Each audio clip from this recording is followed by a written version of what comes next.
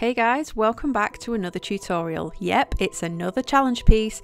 The Brigade over in my online community voted for the theme Vintage Ghosts. So don't forget to stick around to the end of the video to see their pieces based on this mood board I put together. As always, I usually have a big grand cake planned, and then when it comes to the deadline, work gets in the way and we end up with something much quicker and smaller. So here I have this slice of cake that I'd sitting around in the freezer. It's a cookies and cream and just 2 layers of cake with buttercream in the middle. And I'm going to turn this into a mini bento cake. Bento cakes are really small cakes, usually designed just to feed a couple of people, and they're more traditionally around 4-inch round, but I'm not wanting to waste this slab that I have, so I'm making mine 5-inch. I'm just popping that 5-inch board on top to use as a guide to cut it into somewhat of a circle. Whilst that's sticking itself down, we're going to make a cute little topper. I've just rolled out some white paste and I'm cutting around my 5-inch board so I can see how big I need it to be. Now I'm going in completely freehand here, but feel free to use a template and trace one from the internet, but I'm just cutting out a little ghost shape. I'm then rolling a piece of sugar paste to create a little hand at the back.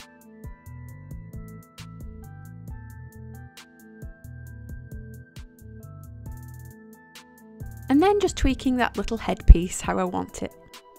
Now we're going to go a little bit cheeky with this ghost. We are only working with a little 5-inch cake, so we need to jazz it up somehow. So here I'm just drawing on a little butt cheek with my black food colouring. Everything I use will be linked in the description box below.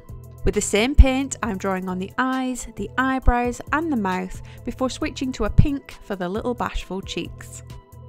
I've also added his second arm out there in the front, so it looks like he's kind of peeking over behind him to show his little bum.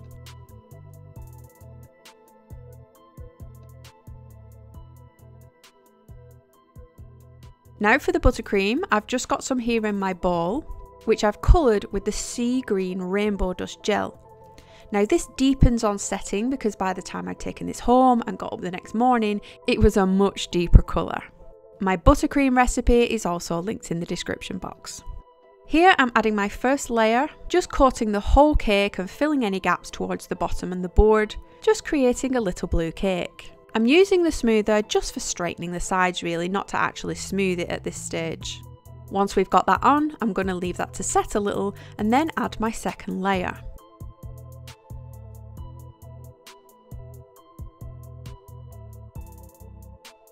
I'm just pushing those top excess pieces of buttercream onto the top of the cake because I know I'm going to have a border on there and it's going to cover it all up. We're going to place our little ghost in the centre, and then I'm using this tip, which is a 5FT, kind of a large open star tip. And I'm placing my bag in the little handy piping bag holder. For years and years I've always just used a cup or a jug because it does exactly the same thing, but I do have to admit I do like my little piping bag holder now.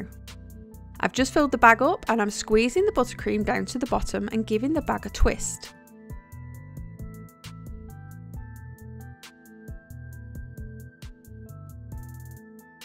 As you've probably gathered if you watch my channel a lot, I am more of a sugar paste decorator and not so much buttercream, but I do give it a go now and again. What I'm doing here is squeezing and then taking the pressure off as I sweep the tail out of that shell. So you want to kind of push a big blob out, and just as you sweep downwards to create that point, you want to ease off the pressure, and then you're going to cover that point with your next large blob.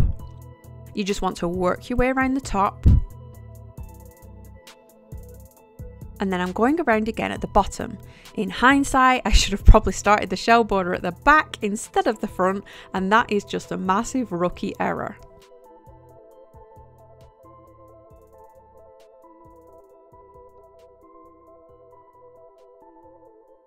But once I'm finished with that colour, I'm now going in with a small, more closed star tip, and this is a deep burnt orange colour.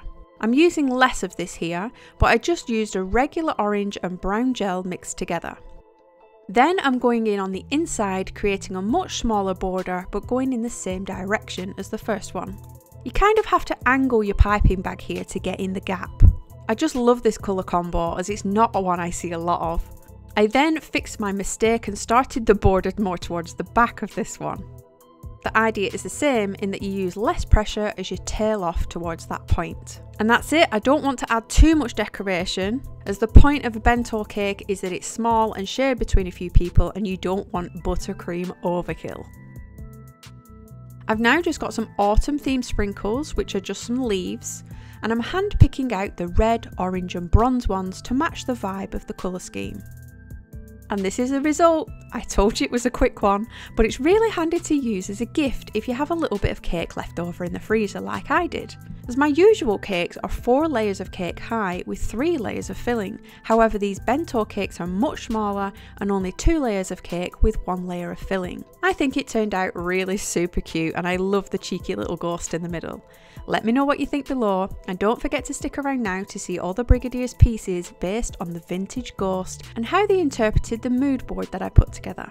I couldn't wait to see what they were going to make. Please vote for your favourites in the comments below, as they do win a little prize, and if you want to join us for the next one, we're currently voting for the next theme and we'd love to have you. All the links are in the description box. Thanks guys, see you next time.